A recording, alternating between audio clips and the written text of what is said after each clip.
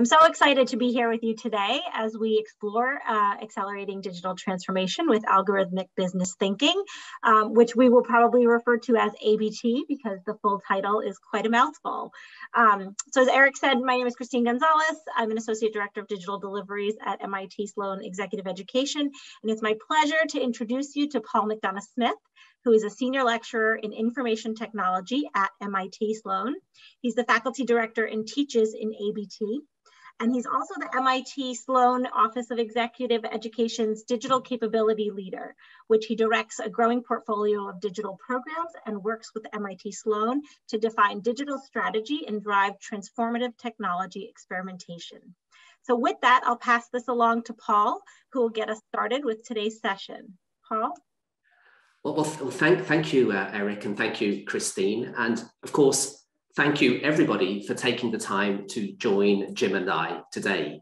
We're very excited and we're looking forward to getting into the meat of our discussion, our conversation, in fact, your conversation very shortly. You'll be super pleased to hear, everybody, that I'm not going to kind of walk and talk you through this complete kind of bio. I'm just going to give a quick sense of kind of what I do here at MIT. So fundamentally, I wear two hats. Do you remember those days, everybody, where people had one job? Well, I wear two hats here. As Christine said, I'm a senior lecturer, and fundamentally, my research, my work, my teaching explores this intersect between computational thinking, computer science, and business thinking and business science. So a very exciting place to be right now. And then also, I have the honor and the privilege to be the digital capability leader. And I suppose I try to do three things in this connection. Firstly, as Christine said, I'm responsible for our growing portfolio of asynchronous programs. Secondly, I lead our experimentation. So, as you would expect at MIT, but I'm sure in your organizations as well, we kind of experiment our way forward. And that involves, I nearly said playing, perhaps it is playing around with AI, machine intelligence, digital realities, virtual reality, augmented reality, different types of robotics as well, to try and kind of figure out different variables in the formula for next generation teaching and learning. And the third part of that digital capability role is something which I'm sure is kind of near to all of your hearts, which is actually supporting our digital transformation and trying to navigate our way through to a sustainable and robust future, and a future that we want, not one that we're likely just to inherit from somewhere else. So that's who I am. And it's with great pleasure that I introduce you now to Jim. Jim, would you like to just tell us a little bit about who you are and what you do? Well, thanks, Paul, and hi, everyone.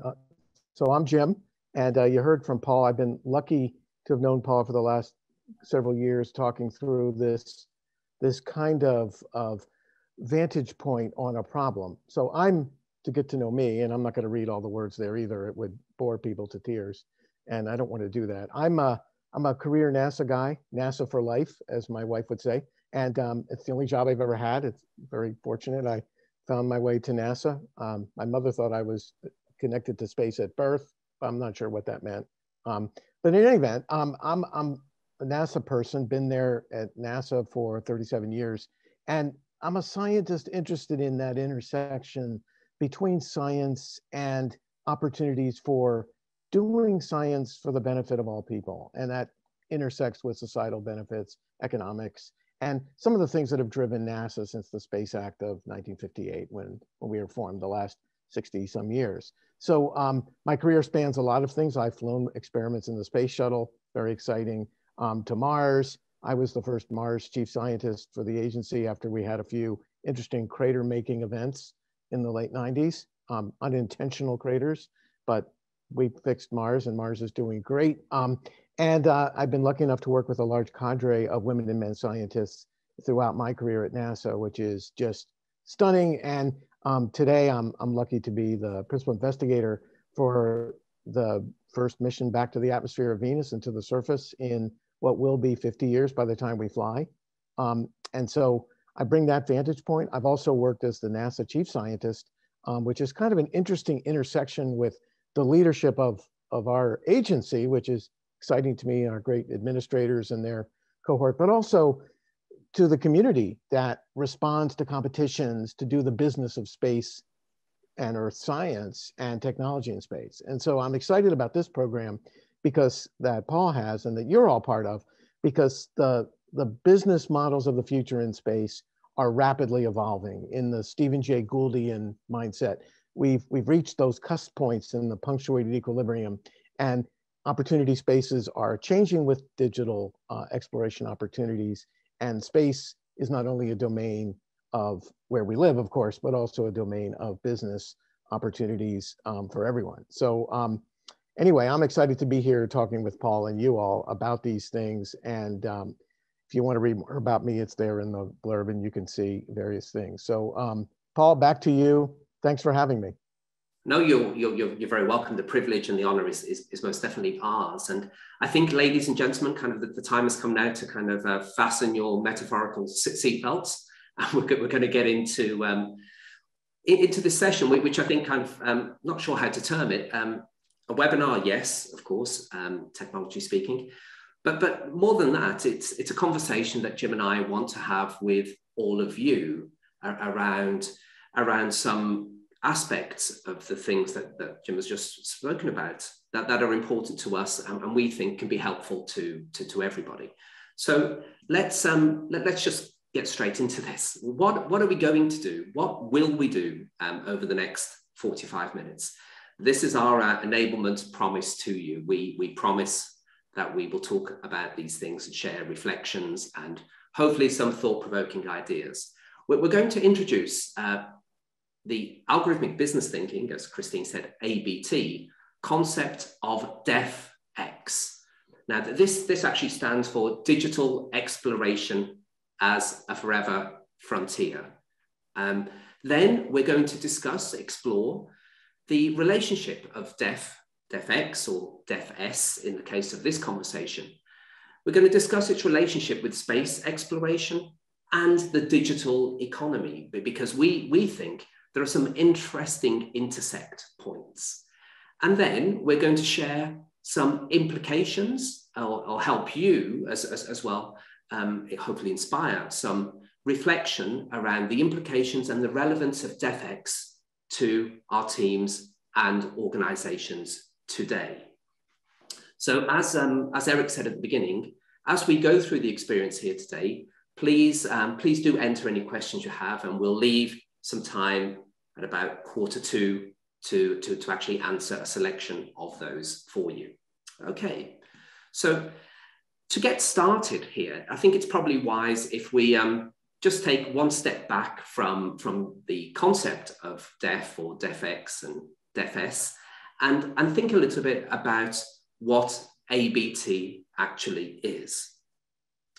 Now, we're fortunate, of course, to have Jim with us today, and we're going to look for those lessons, share some lessons learned that we can individually and collectively apply pretty much straight away and tomorrow into our teams.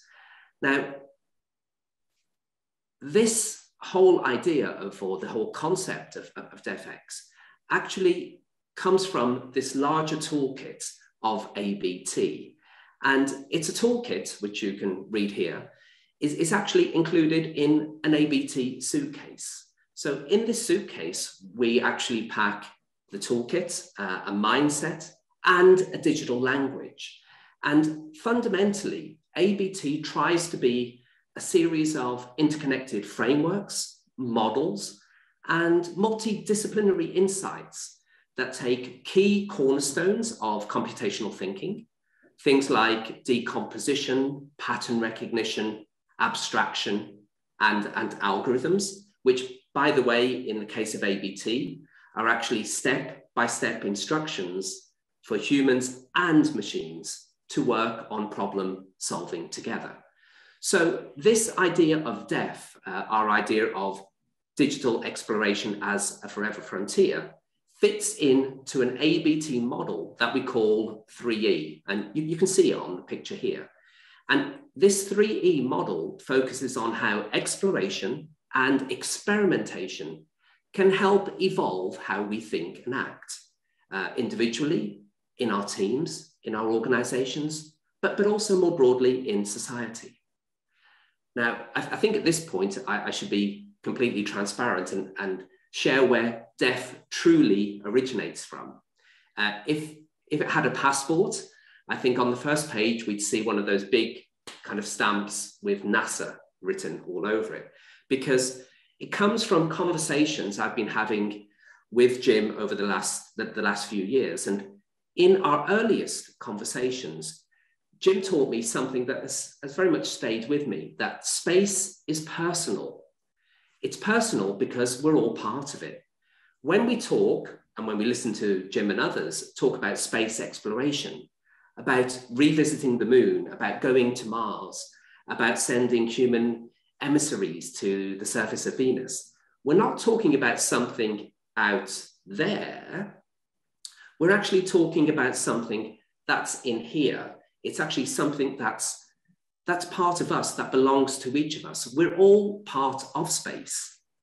We live in it as well. And so when Jim taught me about this or explained this to me, it helped me kind of join some dots together and made me realize that the same can be argued for the digital economy. We're part of it to a greater or lesser degree. We don't live outside of it, but within it. And as such, exploring and experimenting with its patterns can potentially help us uncover and discover opportunities to evolve our ways of thinking and acting.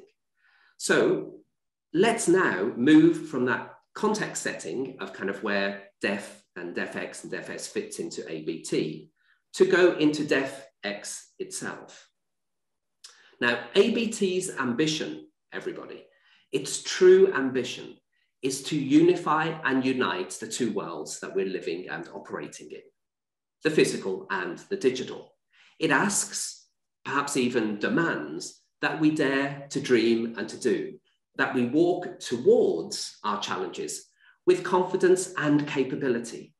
Capability that we know we're part of a bigger team of not just humans, but humans and machines that can allow us to almost run past the wind, to sail past seas onto the stars, and in doing so, create those futures that we want.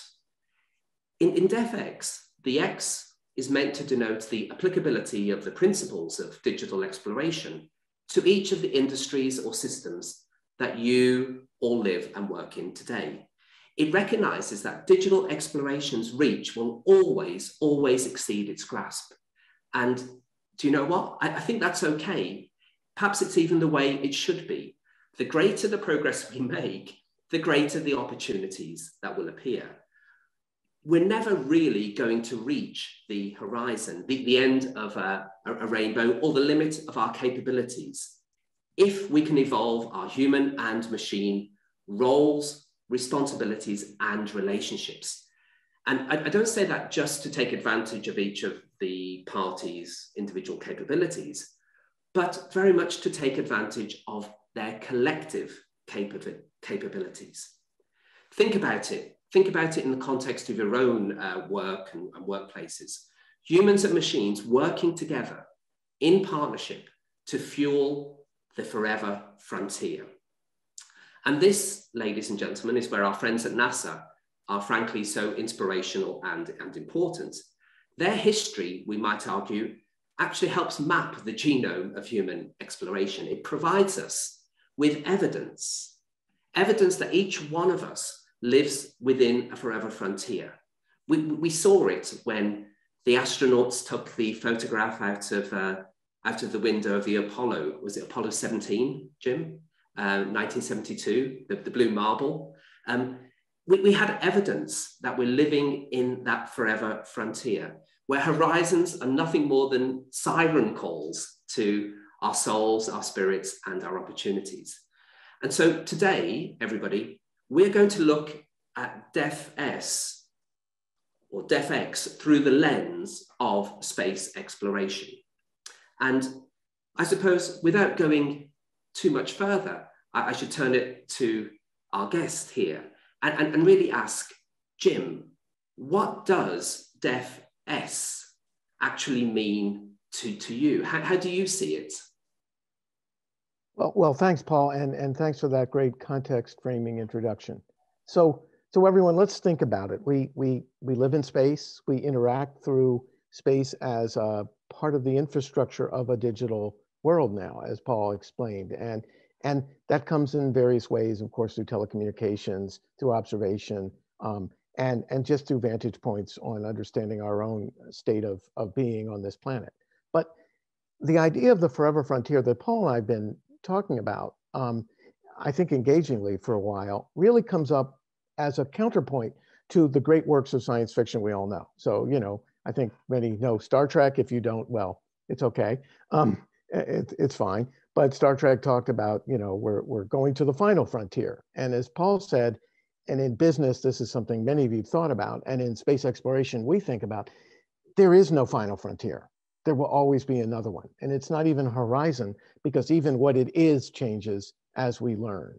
And so the idea behind DEFF, the digital exploration, as it applies to that forever frontier, is that it's an ever-changing, evolving, and as Paul said, experimenting domain. And that domain will build opportunities. And some of those opportunities have taken us, quite frankly, decades to have the ability to actually take advantage of. And in the history of NASA, which I've lived, many of you have lived, going back to the first wave of just accessing space, even communicating, not always digitally, ironically, but anyway, into the era of our first small footprints, to the miracle of Apollo, probably 50 years ahead of its time, to where we are today, about to see the fruits of a 20-year development in DEFF space, which is consummated by the James Webb Space Telescope, that will push the boundaries of how we see a frontier through the photons history of our accessible universe. So those things are inspiring. How do they apply to this frontier as it relates to domains of business? Well, I would submit to you, and we'll be talking about this, Paul and I with you, that that's where the action is, because the business models of space for decades were government investment with industry through proposals to do a job, a finite, tangible set of tasks in the engineering space of succeeding to return information so we learn things. And it's been extraordinarily successful, but that's changing. Access to space is changing, telecommunications is changing, situational awareness is changing. Space is now a medium of exchanging information digitally.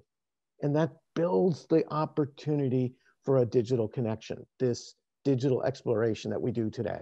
And you may not realize this as we speak now. I'm getting data back from 2 Mars rovers that are exploring Mars in a cycle of observations, semi-autonomously, producing information and sending it back to many scientists around the world, women and men involved. Likewise, missions that explore the cosmos and missions to planet Earth that watch our planet.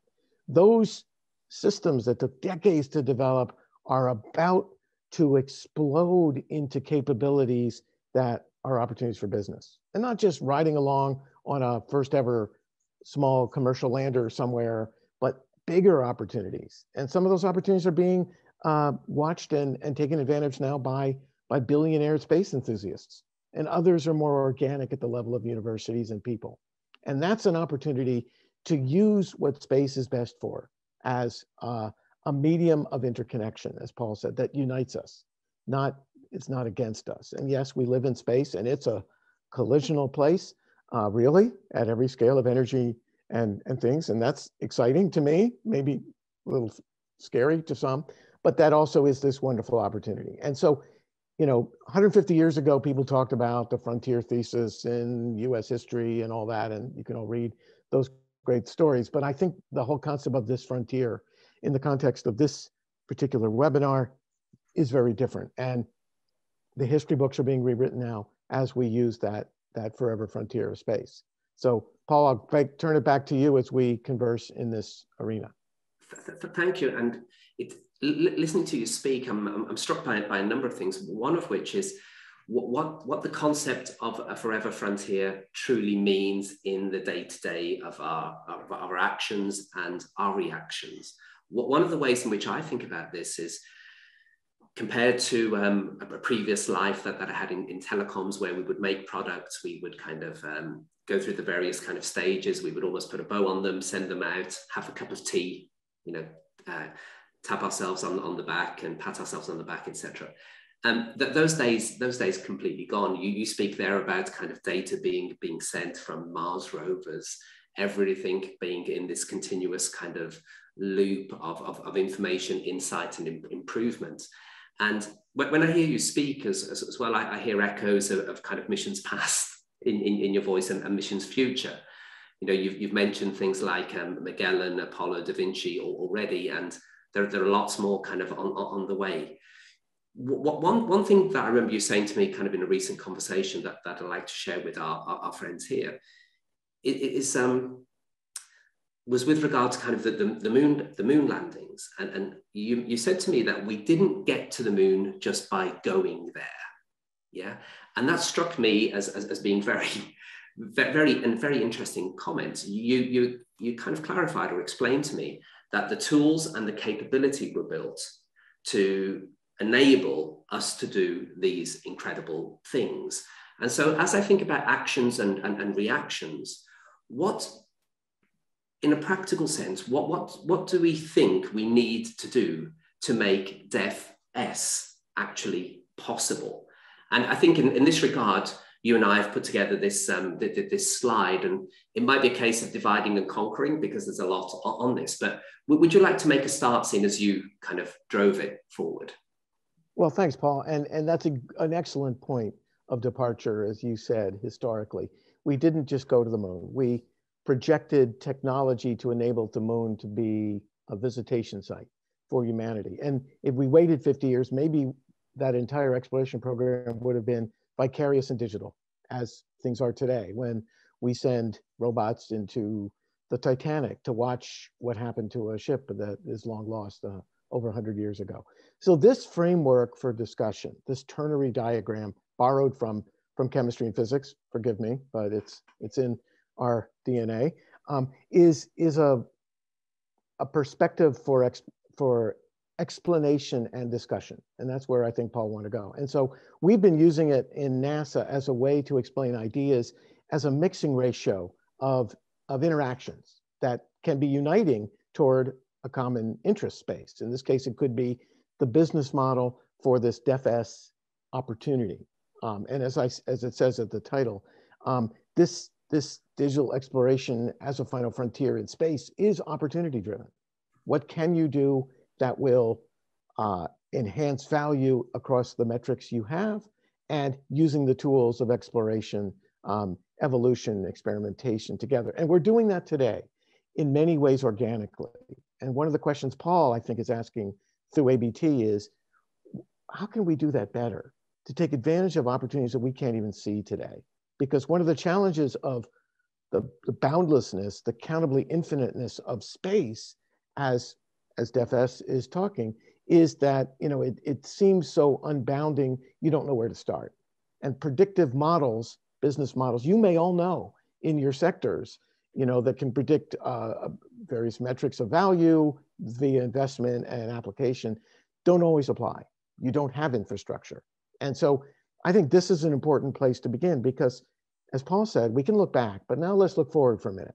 It's one of our jobs at NASA, I think, is to be the inspiration, in some ways the enabler of the forward as one investment stream in the business of space.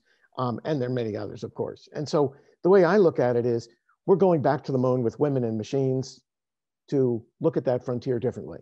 We're not just exploring to see where it came from, how it relates to us, which are great science problems that I personally love. So, and well studied by a recent mission that was led by MIT's Maria Zuber called GRAIL, that looked inside the moon spectacularly with gravity to show us things we never would have been able to do 50 years ago.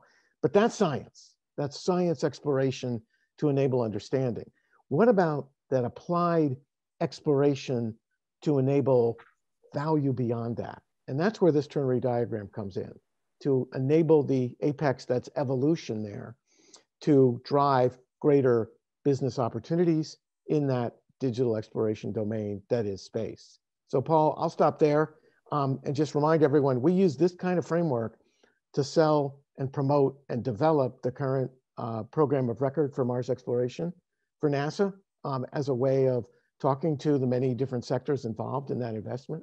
And so I think it, Paul, could be useful. You're the expert in ABT as it applies to the domain of this webinar. Back to you. Thank you, Jim. I'll just make a couple of points that I hope will be pragmatic and kind of practical kind of advantage and use to kind of our participants, as were all of your comments. And the first thing I'll kind of state is around the terminology you used is very interesting here. The mixing ratios. Yeah, that's something for us to, I think, always bear in mind, irrespective of kind of our industry or our kind of job role or function.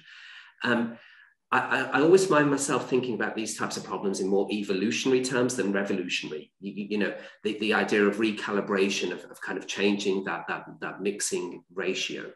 And in a sense, we're almost, you know, when I was a child, played a lot of chess and kind of tend to see a lot of things in kind of chess and game metaphors, whether it's kind of board games or kind of video games kind of. And if we think about the technology chessboard that we're currently kind of sitting upon, we've only really just entered perhaps into the second half of that technology chessboard. There are moves to be made, there are interconnections, interdependencies between the different pieces. I just want to draw attention to a couple of points here I put under business model. The perils of prediction, not confusing prediction and decision making. Yeah, being very aware that kind of the ground can shift from underneath our feet, as I think one of your recent experiments kind of shown us, and you can maybe reference that in just a moment. But this idea of being exploration based, about being flexible to the what ifs. From a DEFF-X perspective, the what ifs can be very far reaching, of course. You've opened my eyes to a number of them from a biological, microbiological perspective of what may we find when we go to certain places, and what happens if we do find certain unexpected things. What does the actual trajectory in the journey, what are we learning from that, and then how do we apply those patterns into other areas? I'm interested as well, you mentioned about the data from the Mars rovers. You've also referenced the James Webb Space Telescope. And I think those are almost augmenting our human senses in the sense that we can see further into the universe. We can see, you mentioned the Titanic, deeper into the oceans. And with that augmentation, the plug and play nature of our cognitive processes, where we sense things, we take that data, we internalize it, we make a decision, we have a reaction, and we do things. It's going to be interesting as the data and the sensors change, the way in which our processes and the opportunities that actually opens to us. So I think open innovation architectures, open network kind of systems are going to be very important. And across those networks, for want of a better, more eloquent kind of expression, I feel like a common language for stakeholders, but not only stakeholders, including all of the participants, all of the nodes in those networks. I like what Noam Chomsky, the MIT professor emeritus, said, that the principal function of language isn't to communicate, but rather to link interfaces. I may be kind of stretching his point here, but if we think about the interfaces as not being only human, but being human and machine to machine, it gets very, very interesting when you talk about the extension of our realities, of the different dimensions, whether that be the physics of Earth, of low Earth orbits, deeper space, etc. We're going to have business models that are able to move between these realities and these physics. So I say all of this not in a tone of voice of kind of a fear or trepidation, but kind of wow, a sense of wonder. We're a little bit like those guys in the 1780s hopping on those hot air balloons and and kind of looking down at the earth and kind of understanding things in different ways. Funnily enough, by undertaking kind of DEFF-S and practicing DEFF-S principles, perhaps we won't only learn more about what to do in those different dimensions, but what to do actually in the dimension in which we exist currently. So I think opportunity-driven versus challenge kind of impeded is a very nice way to be looking at all of these things. And it actually leads me to think a little bit about some of the research, some ABT research that we're conducting around the creation of a periodic table of digital and human elements. It's the basic idea fundamentally with this has been to borrow and build on the work of Mendeleev back in 1869 when he published his first version of the periodic table of elements. What he was fundamentally trying to do, I believe, was to create order around the confusion in the world of chemistry. And I think with the periodic table of digital and human elements, we're trying to do something similar with for the digital economy. We hear a lot of talk and a lot of vocabulary, things like digital disruption, but perhaps why not, to your point in the previous slide around opportunities, why not think of this as digital eruptions? Yeah, the digital possibilities, digital kind of digital places and spaces that we can explore. And intrinsically linked to this idea of a periodic table of digital and human elements, which I shan't bore you here, but you can view it in other webinars we've done. We actually have approximately 100 elements in this table now, 70 of which are digital and 30, just above 30, are human.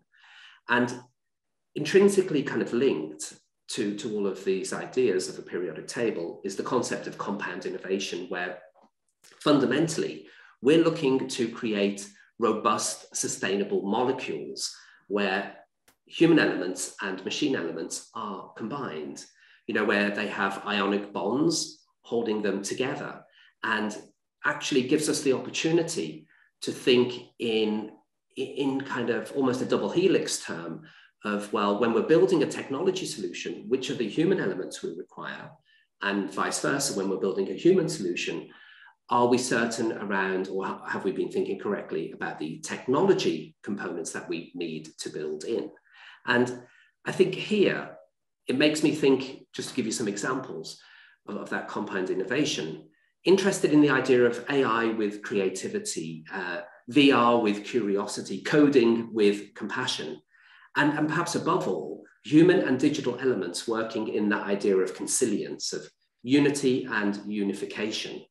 And this idea of humans and machines working together, I suppose it leads me into the next question, Jim, which is, how do you see DEFF-S recalibrating human and machine relationships in the near to next term?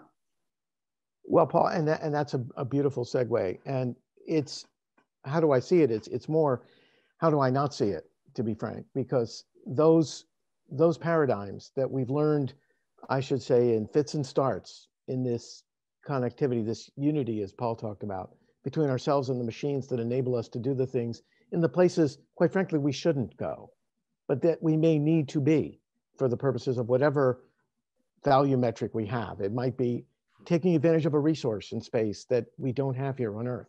And just remember, folks, I can pick up a rock on the moon that is essentially an ore body that we would mine on Earth that was just lying at the feet of astronauts on the Apollo missions. That's the difference between our nearest natural satellite and our own world. Not that we don't have interesting places like that on Earth. So I think, Paul, your idea of the recalibration in the context of DEFF-S is really important, because the change that is coming, that this digital exploration age has enabled, and the digital economy that goes with it, is ready for space. It's not there. We don't have a space internet or whatever other cute term you use. We don't. But in order to take advantage of what space offers, we need that digital exploration, what should I say? System of systems is the term we would use at NASA to enable it to happen. So for example, as we return to the moon with women and machines and other explorers, entrepreneurs, the idea of a very different kind of network of interactions between people and machines at all different path lengths, scales, delay tolerances, information flows is going to be important. And this is something that we care about at NASA as just one of the agents of growing that new, if you will, it's a lunar economy of some sort, because we need that kind of network. We need to allow places for all of those players to use the moon capably and favorably as a target for benefit of humanity, of society, for the good of all, to be a uniter in many ways. It's no longer one government going there one time. It's everyone being there all the time. And we used to talk 20 years ago about the idea of, you know, in space going anywhere, anytime. Now, of course, you know, physics does dictate that may be a little challenging, even, you know, to the great science fiction writers. So, but imagine that digital exploration with this recalibration of those relationships allows us to virtually do that. And that some of the exploration we do to gain value in learning, the situational awareness we do will be totally digitally enabled. And so the kids in the classrooms, as part of the digital learning you're experiencing in this webinar, are virtual explorers on the moon to see another world as they could be on the seafloor or atop the great mountain peaks of our planet or at the poles. So the responsibilities of this are important because they're coming. We won't be able to stop them. In some sense, this DEFF-X domain is growing organically beneath us by virtue of the investments made over the last decades. And so the next decade is going to be a critical time, Paul, I think, of evolutionary change, perhaps with certain paradigm shifts. And those will be particularly important, not just as we explore space and learn new stuff in the domain I'm used to, but in the domain of all of you in this webinar, as you take advantage of the opportunities that presents. And so, and I'll finish with this, Paul, those relationships will be even more integrated than we imagine today with our cell phones and our, you know, digital, what should I say, our digital portals for our health benefits and all that. They will be more integrated because the places we will be going ourselves and projecting our digital partners into will be more challenging, more difficult, and more learning possible. And the example I'll give, just because I know it easily, is going back to the atmosphere of Venus, into a place where environments change very rapidly to be unlivable and not easily sustainable, even by the limits of the technologies we have. And that's why no one's been back for 50 years. To go there as an exploring step, to understand what's there as a place of value for learning, but also for potentially figuring out the other benefits, is an important example. We do the same in the deep sea floor, where the deepest, I don't know, several percent have not even been fully explored at the scale that we people would want to. So those are opportunity spaces for learning. And in learning and having the digitally connectivity tools to do those things, we will be able to do new things. Look for life in crazy places. People are positing life that could live in cloud states on worlds, not in the way we think of life here on Earth as we are, but microbial life systems that adapt to environments like that, which we will be able to sense indirectly through the next wave of astrophysical observatories, like James Webb and beyond. We'll be able to sense the implications of them. And so we need to understand that here. But anyway, to your point, Paul, and I'll turn it back over to you, because I love the digital expression at the bottom. I would have preferred hexadecimal, but that's my bad. Sorry about that. So anyway, my point is that these connectivities are rapidly changing, becoming more, what should I say, more combinatorial. And so we need them to do any job we do. If I want to look inside a rock to understand its resource potential, and I do an X-ray computer tomography scan and generate 100 gigabytes of information, I want the machine learning to tell me what's valuable rapidly, so I am in the decision loop, but not the person doing all the work. And that's just a connectivity of sensing that we can use today across all these domains. And as we go to space, it becomes more and more important, because most of the space environment we go to, Paul, and everyone, is not necessarily human friendly. And the systems we go there with have to allow us to extend ourselves there against environmental conditions that, of course, the engineers that do this understand well, that are just not like those nice conditions we have here on our wonderfully habitable Earth. So that's my point, Paul. I think there's an awful lot in there to potentially unpack. I'm just going to pick a couple of things that, if I, this may seem like a strange metaphor, but if I were to kind of blow up a balloon to represent kind of, the trajectory and the journey from 1957 to 100 years of kind of NASA exploration, if I may kind of date it back to, I think, was it 57 Sputnik and what have you. I think there's a value in each of our organizations as well, to kind of look back, to look forward a tiny bit here, to have a sense of historical context. No doubt we're all caught up in the day-to-day and kind of the urgency of everything, really. But I've always kind of admired the idea of a mission, yeah, in the sense of the Apollo and other kind of missions that were staged, that had kind of, different, one high level kind of objective and a series of kind of activities to actually make it possible, learning from each one to enable the next, etc. And I'm particularly inspired and kind of curious around the ways in which, by kind of going to these new places, sending human emissaries to kind of back to the surface of Venus for the first time in 50 years, etc.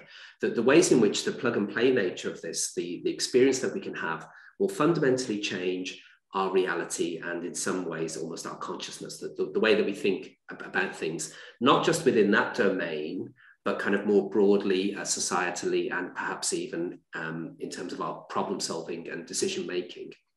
And it makes me kind of think not just about the toolkit or the digital language, but also the mindset that I, without wishing to embarrass you or your colleagues, think that to a great degree you've helped inspire over the period since 1957, of kind of what's actually possible, about things being possible and how to actually approach very complex and complicated problems. When I think about the mindset from an organizational perspective within the digital economy, that I hope to a degree is, I think perhaps is translatable to the space environment as well, is kind of this need to move, not just move past or move from hierarchical command and control types of structures to more decentralized ones based on collaboration, cultivation, cooperation, etc. But to kind of go past those, forge past them, to approaches for leadership and management that actually embrace exploration and engagement. And by that, I mean being willing to let go of kind of things that we've learned and that were true, but are now longer kind of pertinent, and being able to replace them with kind of the new things that we're learning, and to kind of embrace that whole journey of continuous kind of development and evolution. And so the question that I pose to you really on behalf of attendees here is, from a leadership and management perspective or even cultural perspective, what are the things that we need to develop to be able to embed DEFF-X type of thinking into our organizations, Jim? So Paul, I think there's a few, and I'm just one person, by the way, and I think many of my colleagues who have been in the space business would provide other rich inputs to this. So I'll give you one person's view, just to be fair. So I think the first thing is a sense of agility. And I think that's where DEFF-X comes to mind. That adaptability to an unknown as part of a development process. And as we think of what we do, sometimes we think of bringing the solution to a problem. And sometimes you have to invert that and think of, in fact, bringing the problem to a solution in order to get the overall solution that you want. So I know that sounds cryptic, and I'm not trying to be off-putting here. So I think, Paul, the biggest example is, leadership of one-of-a-kind missions of whatever, we call them moonshots or other terms inherited from history, really, is one kind of management. But in the business domain, that's not the typical one. There's not all moonshots. There's sustainability of a product line or a value-added product or whatever, the deliverable that makes the value for the organization in your sector. And that's a different kind of management. That's a management that's adaptable and agile enough in this digital exploration forever frontier to make those adjustments, because they are always necessary. Some of the one-off missions that we talk about took a decade or two to build because of those adjustments in building a one-of. But once you've done the one-of, the value of this forever frontier idea is not having to repeat all of that, as you just said, but to build on the foundation that was learned. And so today, the heat shields that allowed Apollo astronauts to return to the Earth safely, to tell their story so well, as you know, Jim Lovell and Jack Schmidt and the other great colleagues have done so often for us. Once we got it right, the great physicists and engineers, we didn't have to reinvent it, we used it. Once we develop an idea and a paradigm in this digital exploration world that we live in, we can apply it again. And we can apply it, as you said, Paul, decentralized, so we are more adaptable. And to me, one of the things space in this DEFF-X framework is so exciting about it, it's a great frontier domain for experimentation. Experimentation on the business investment side, as many of your organizations may do. And that investment in a future that you can't quite see, but you want to enable, as great success stories can explain, is really important. So what do we have in this big boundless space domain to use? We have an opportunity to try new things away from pitfalls we may have trying them in our backyard. That's one thing. And also for benefits that we don't need here to live well in our backyard. Yes. Because we're fine. We're eating, we're watching shows, we're dancing and skating and whatever sport you like. A lot of my paradigms, Paul, are hockey, not chess. So it's a little more collisional, but that's okay. It's still strategic. So I think that opportunity space allows experimental catalytics to be part of this digital exploration frontier. And so what do we need? We want to capture the benefits of the quantum domain in engineering and computing. We want to benefit and use the value of the explosive new techniques in biological toolkits that have enabled great new vaccines to be developed rapidly. We want to use those things. But then there's the other side of things that we don't understand. The opportunities at that forever frontier through DEFF-X, using space, away from 8 billion people, is an incredible one. It gives us a laboratory to explore for value, not just for the purposes of one-offs to great worlds that we want to understand, but to be everywhere where we can take advantage of it. And that's great. We have the space in space to use it intelligently as this digital exploration frontier, this DEFF-X. And so in management, how do we build the tools to do that, as you just said in your next slide? And that's the question I posed to you, Paul. Back to you.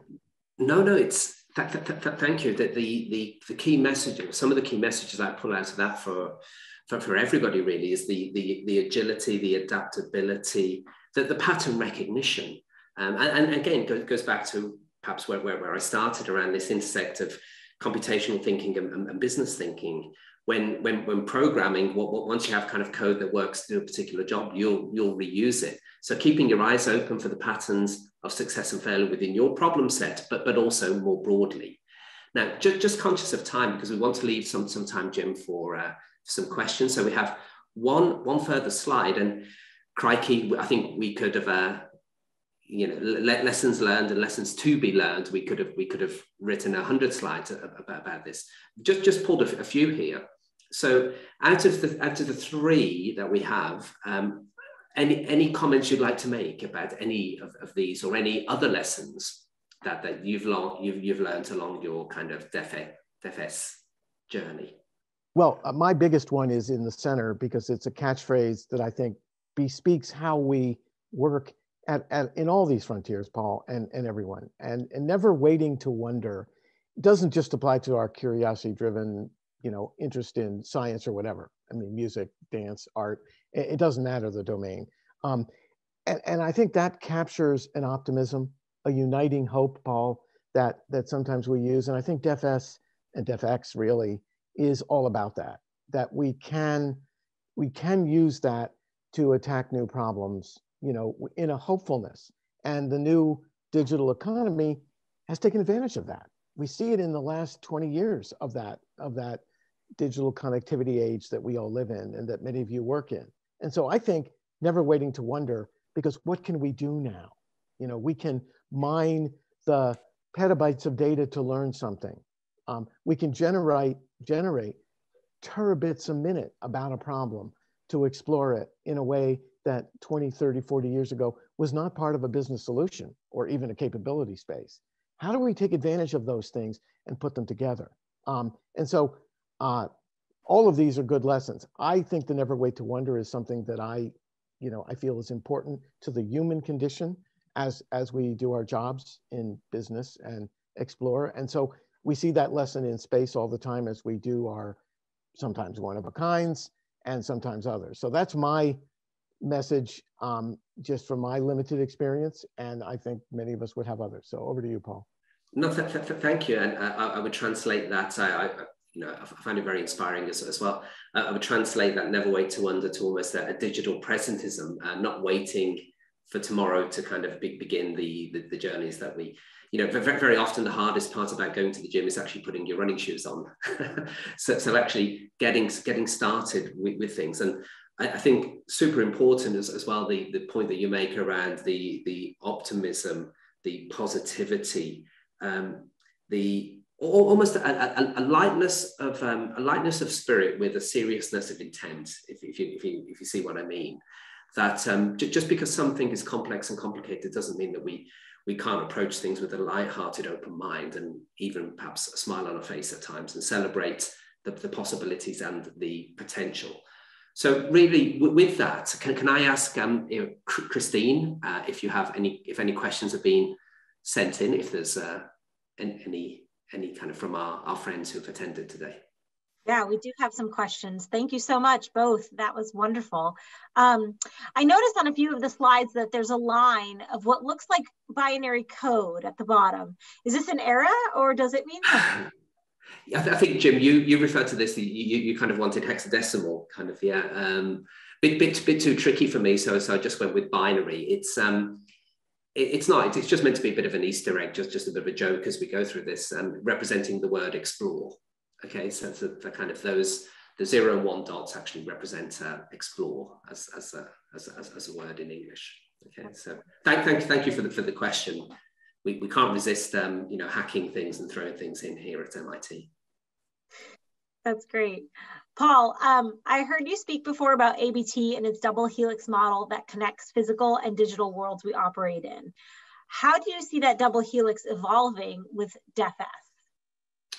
Two things, I suppose. I mentioned briefly before, kind of as an example, kind of AI with creativity, digital realities with curiosity, coding with compassion. I don't think any of the technology components, their full potential can be anywhere near realized without the equivalent kind of or supportive human elements to help unlock and kind of make them kind of make them stick, make them more robust, make them more sustainable. And then we need to be agile with this, because who knows, as we kind of make these further journeys with DEFF-X, as we learn more, we're like the periodic table that Mendeleev put together, that there are gaps, there are going to be new elements discovered, there are going to be new experiences, our realities will kind of merge, evolve, who knows? So we have to be in the moment a tiny bit and just do what evolution does, adapt. Yeah. Okay. Great. This next one is for both of you. What would you both say is the key leadership takeaway from DEFF-X? Jim?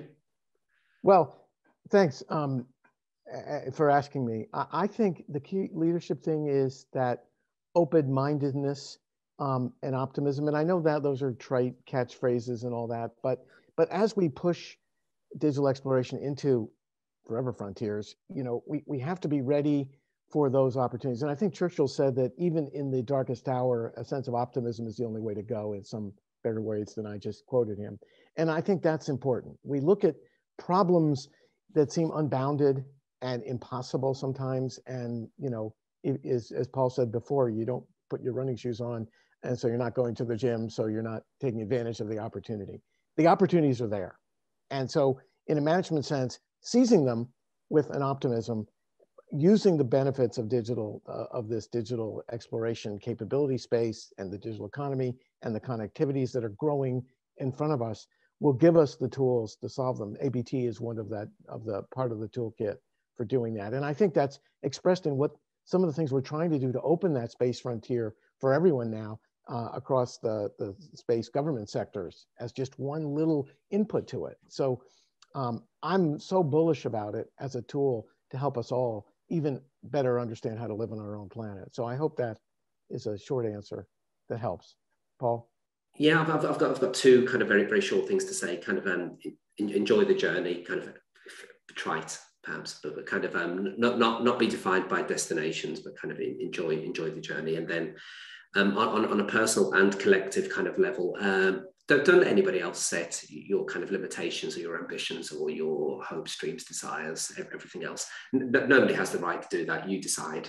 Kind of, and yeah, we talked about moonshots. Maybe things might seem a bit far from kind of where you are now, but kind of going back to the chess thing, making 5 or 6 of the right moves can kind of take you to some pretty cool places. Yeah, so don't lose faith, don't lose confidence in what you're doing, and you know, keep looking forward, keep moving, keep going. That's great. This has been a really inspiring session. So we conscious of time, we'll take questions and we'll address them in a later time in a blog post. I just want to leave another minute or so for Paul and Jim, if you have any closing remarks or anything you want to share to kind of wrap up this session. Can I go first, kind of, Jim, just super quickly? And it's simply to say thank you, okay? And thank you for the work that you and your organization do. Thank you for spending the time to help me understand it, for sharing it with us today. We're all kind of better positioned. Thanks to the generosity that you've shown. Thank you. Well, Paul, thank you all for listening to all of us who pursue that forever frontier in space, and for listening to NASA lifers like me pontificate a bit. I would say something I would like to share with everyone.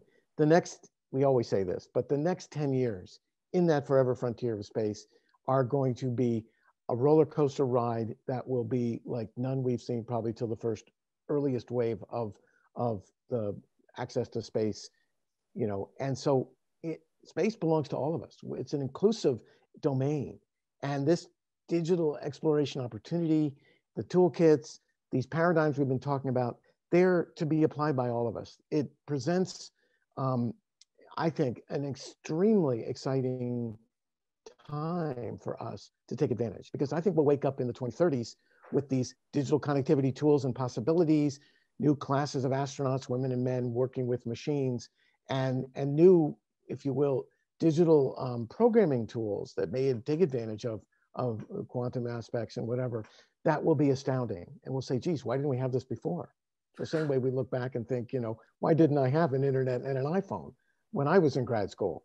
Because I didn't. And, you know, it's just an explosive opportunity. And so, you know, never waiting to wonder also means seize the moment, because it's there. And I know in tough times, with all the things we're leading here on our limited resource planet, space does offer a digital forever frontier that we can use for our own benefit. So I hope, thanks to all of you, we can go after it together. That'll make it great. But again, thanks for having me. Thanks, Paul, for engaging in this conversation. Thank you so much, and thank you everybody for kind of taking the time to join us. It's been lovely to spend time with you. Thank you.